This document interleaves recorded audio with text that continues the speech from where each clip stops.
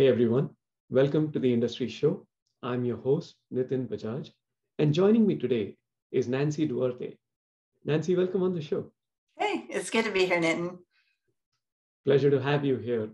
Big fan of your work. Thanks for making the time to be with us today. Let's start with who is Nancy? Well, there's what I do and there's who I am. Those aren't always necessarily the same. So I'm a CEO, author, and public speaker. I have a company here in the Silicon Valley where we write and produce and help you get ready for your great talk, or we teach you how to do that for yourself. So you can work with us or learn from us.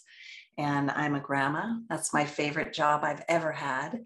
And I've been married for 42 years to the love of my life. And I think I'm in a really, comfortable season in my life, I guess you could say. That's really awesome. And now that we know a little about you, let's play a little game about themes that impact us as a community and a one-word response from you, your take on it, whether it's underrated or overrated. So when you're ready, we'll get started. Sure, yeah. All right. So let's start with NFTs. Moderately rated. Neutrally rated. Anyway, my one-word answer was more than a word. What about crypto? Underrated. Okay. Metaverse? Overrated. Startup valuations? They were overrated and now they're, yeah. What about real estate prices? Overrated. Jeez. The Great Resignation? Overrated. Okay. Cash? Underrated. Mm-hmm. And let's see, stakeholder capitalism? Underrated. Okay. And stock market prices? Overrated. All right. Awesome. That was fun. Thanks for playing along. Really appreciate it. Now, let's come back to something that's maybe more dear to you. Tell us a little more about Duarte Inc., the mission, vision, and also the size and scale of your operations. Yeah, so we exist to transform how people communicate. And it's been, we started in 1988, and we are just thrilled with where we're at right now. We grew, everyone took a bit of a hit during COVID, and now we're growing, and we're actually kind of bullish on growth. So all the markets and everything, I'm trying to watch that, be like, is this the right time to be bullish about growth?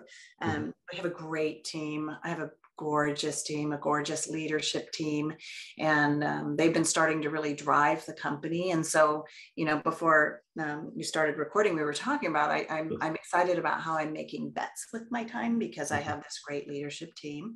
And so we have a Duarte method, and that method is getting put into place and systematized in some of the greatest brands in the world, which is so fun.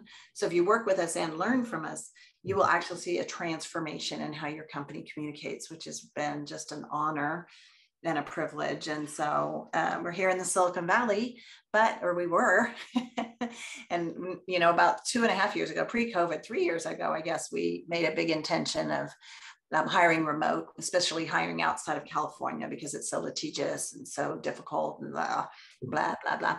And so now we have a large contingency of employees that are remote. And so we are a work from anywhere culture now, just you can work from anywhere, but we are probably we're going to move out of our massive building and get a small presence here. So there's just a watering hole for people who want to come into town. So it's exciting. I think it's exciting times for us right now. Sounds like it, and lots of change. Yeah, it's been almost a 35-year journey. So that's it's been a long time. 1988, technically 87, but we just say 88 because that was the whole full year that we were there. Yeah, that is awesome. And tell us a little more about the why. Right? I mean, you touched upon a lot of those things. But over the 35 years, has the why changed? And if so, how? Yeah, I think the how has changed a lot. I don't think the why has. Like, we definitely have this ability, to transform your culture, to really sharpen your impact and scale your influence, right? And so if you think about, the power of the spoken word, it can make what's invisible and non-existent, visible and real. And so we have helped escalate, animate, and spread some of the world's most important messages. And I think that clear communicators and clear communication could actually solve a lot. I would say almost all. There's only a small sliver of problems that can't be solved with clear communication. And so it's a real honor to kind of feel like we get to play a role in that. And the other thing that's happening right now is most jobs, the largest skills gap right now is around communication. So LinkedIn, they put the resumes into their tool and along with the job openings, and they look at the gaps of the job openings and the resume gaps to fill it. And communication, especially spoken word and written word communications, are the #1 skills gap. So there's so many fronts, like what we do, can solve big problems, but what we do can also help you in your career, if you pick up these skills. And it's just fun. I mean, it's just, it's squishy, it's hard to measure, but we see really incredible results, which is fun. Yeah. I can imagine. So if you look inward at your own business, what's the biggest challenge you're facing? Well, that's a good question. What challenge am I facing? I feel like I'm just coming out of some of those challenges. I think my exec team, it had been off, for about 5 years, like just one seat. I kept putting a different person in that one seat, and now that one seat is filled, and it's almost like it's like putting a rocket booster on. Like the alignment is quick, the communications are clear, like that. And so that's been really fun and taken quite a load off. I'm trying to figure out what my next book is. So I'm getting to, I've always done my own research. And because I think in the process of research, when you're branching and digging and choosing to choose what to research, there, you learn a lot in the research phase. So this will be interesting. So I've spun 2 researchers at USC, which is fun. And I've never done that. And it's a challenge, right? Because I want to jump in and be more directive, and I'm letting someone else have that joy of the journey. But we're doing exciting stuff. I think some of the quote problems are because of opportunity. We're building out new tools and new things that we've never done before, that I can't speak of yet, because our competitors copy us all the time. And that's really been fun. And we have great people leading it. And we're doing such innovative things. I have paid a fortune in professional consultants, just a fortune. But you know what? I've done it before, and it didn't work out. And we've done it on a couple of fronts this year, and it's just what we needed to get unstuck, because none of us have done this great new glorious thing. And it's been fun to walk with really smart people to help us unlock this new thing. So I don't know, it sounds more like totally awesome problems that we're having right now. Well, you kind of stole my next question a little bit, and put some pixie dust on it. But I understand within the limited constraints of what you can share, what's the most exciting opportunity you're targeting? The most exciting. You know what? This may sound like a dereliction of duty on my part as the CEO, but our business is always, I publish books, we publish books. I have other authors that publish books, and it creates really great air cover, and the phone just always rings, and the inquiry forms are always filled out. And it's always been a nice inbound flow, enough for us to grow every year. And so I never felt this hardcore pressure to build a sales team.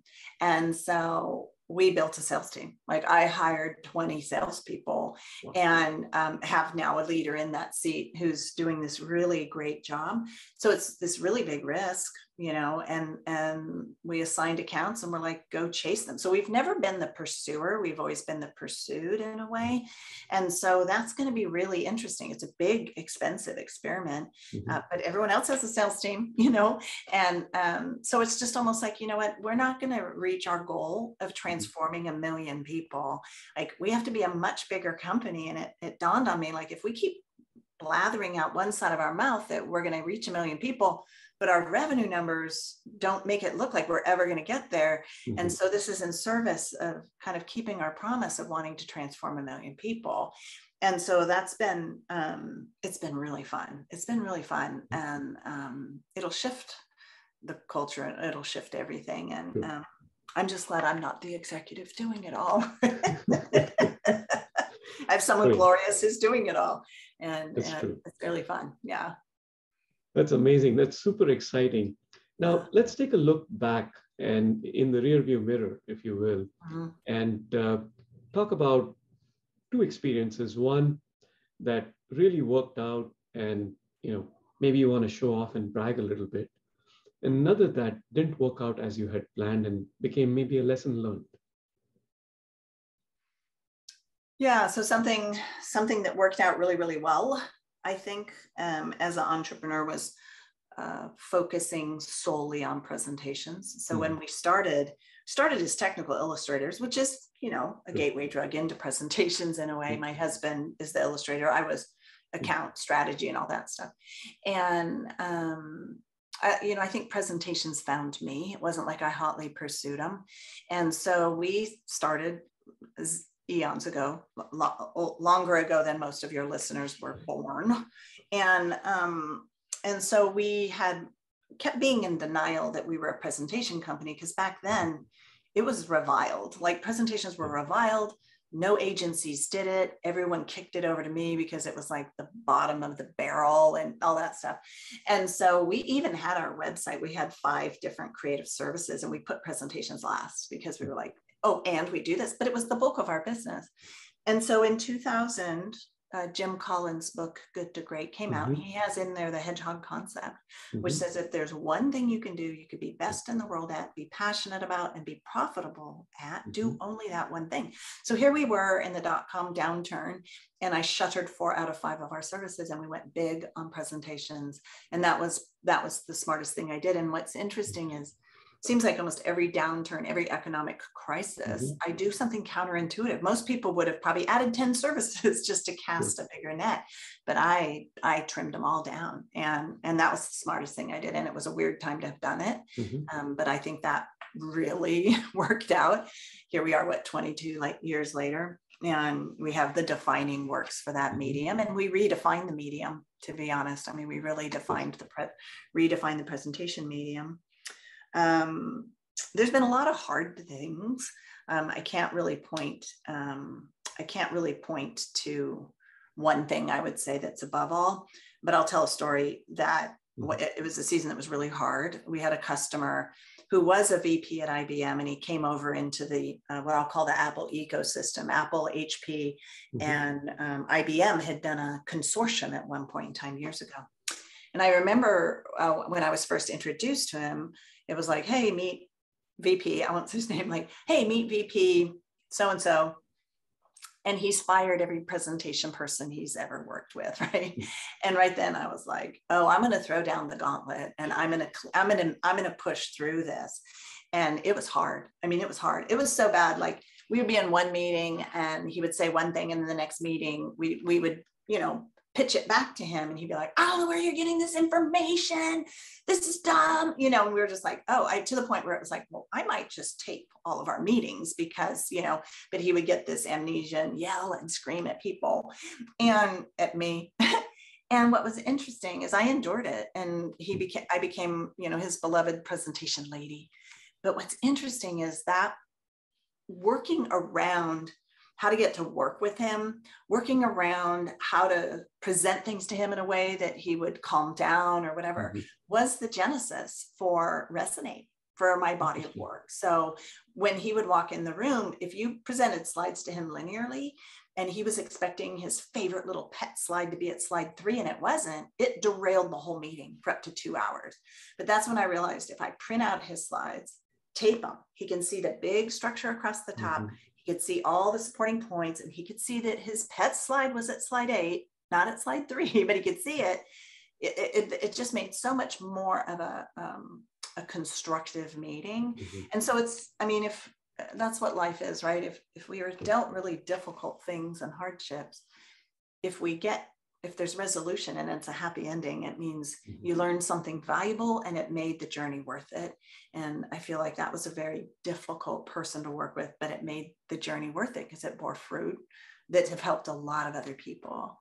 So anyway, that's my hardship story.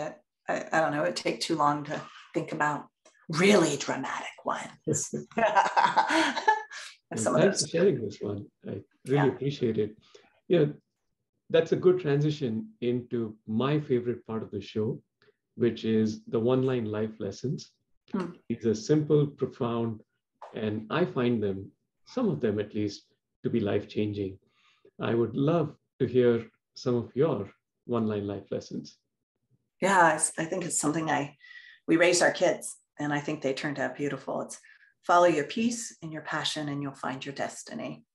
That is what I would say it is. And both my kids, even though they, none of them want to be me or do what I do, they're walking in their destiny and they love what they do.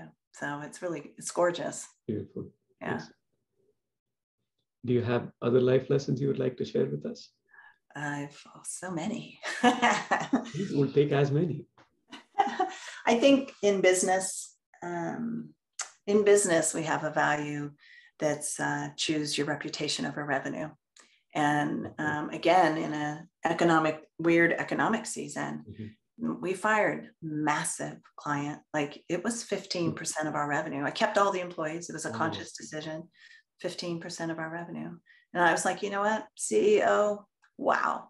Like team, no way. They, just the demands, their lack of planning. The team has to work all night, work on the weekend, come in on Thanksgiving. You have to fly, it's just like, wow.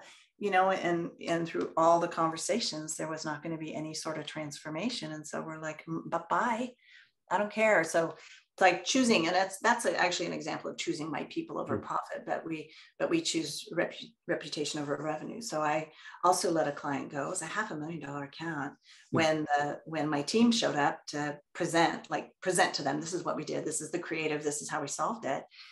After the meeting, they pulled me aside and said, the CEO is offended when someone shows up with tattoos or long hair. So we need you to show up with a different team. And I was shocked, right? I got back to the office and sent an email saying that we're not a fit anymore. And it was an annually recurring account. So that's just one of those things where you're just like, yikes. Like, let's just narrow it down to people who treat us like partners, who we love to work with. And so I think you can post a value like that. Like I choose people over profit, but people want to see it. Like they want to see it demonstrated when they're suffering and and if I was to force them to endure with this client, that's not choosing people over profit. So it's been an interesting ride the last few years. It's been fun. It's been hard and amazing all at the same time. But that's what leadership is about, right? And you've extracted the best and enabled so many people, so many lives have been transformed. Yeah. And I can imagine it couldn't have been easy. I mean, you love it, but it's not easy. It's not. I mean, I do think COVID was hard, and communicating during COVID, I really had to show solidarity because I was in it with them. And it's 150 lives, it's I don't think that's that trivial. I mean, there's a lot of other people probably listening that have much larger organizations, but when you have an organization when one of your values is belonging, creating belonging when everyone gets scattered across the country and world, and how do you keep sustaining that promise? So it's been good. I think we've emerged way stronger and gorgeous. My team is gorgeous. So I have amazing employees. Yeah. That's really awesome. Nancy, thanks again for sharing those one-line life lessons. And for our audience, we have an entire collection at onelinelifelessons.com. And wherever you socialize digitally, we'll have Nancy's one-liners there pretty soon. Nancy, thank you once again for making the time to be with us and sharing your journey and your lessons with us.